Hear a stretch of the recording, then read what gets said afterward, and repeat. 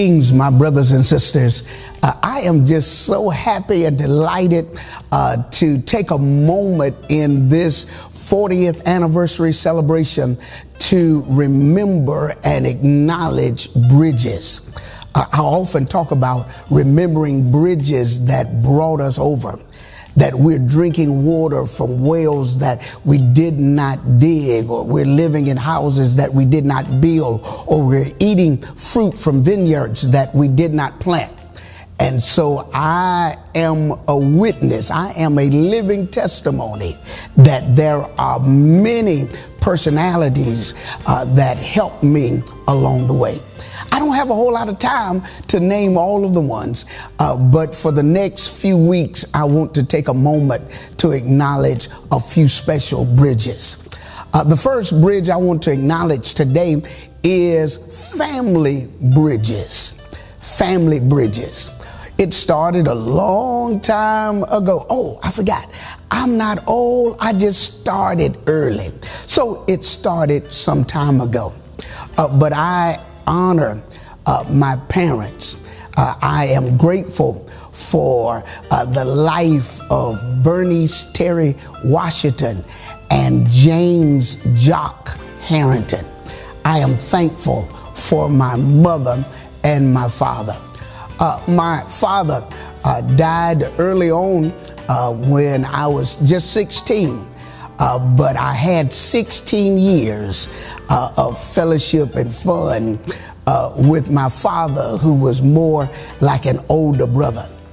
You see, I was raised in a house with my great-grandmother Fanny and my grandmother Ella.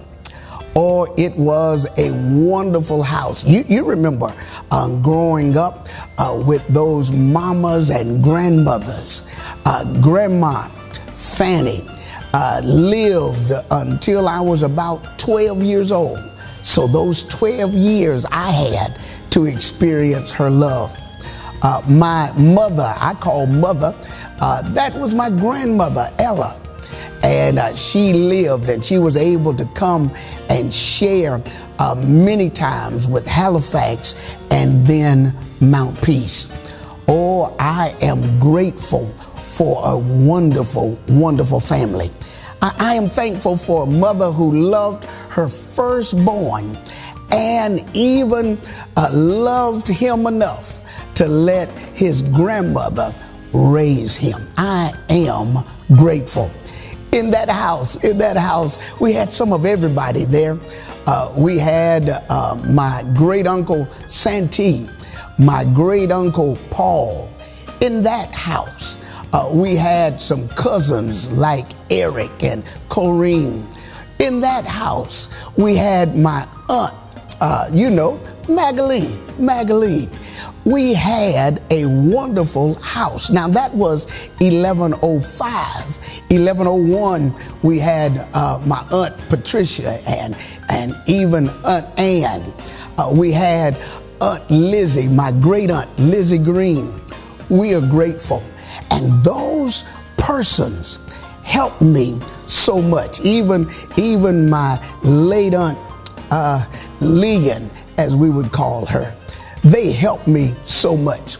Early on in ministry, I did not have my own automobiles, but I never missed an engagement because of the lack of transportation.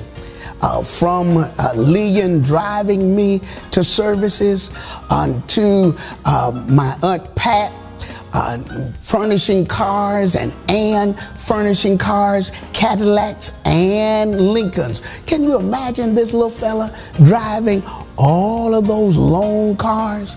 And then my great aunt Lizzie providing my first 2 cars. She bought cars for me when she didn't even have license herself. Man, we are blessed. I am blessed. And again, I thank God for family. Thank you, family. Oh, I didn't talk about my closest sister, because we were raised together in the same house. Monica, even today, is my strongest supporter.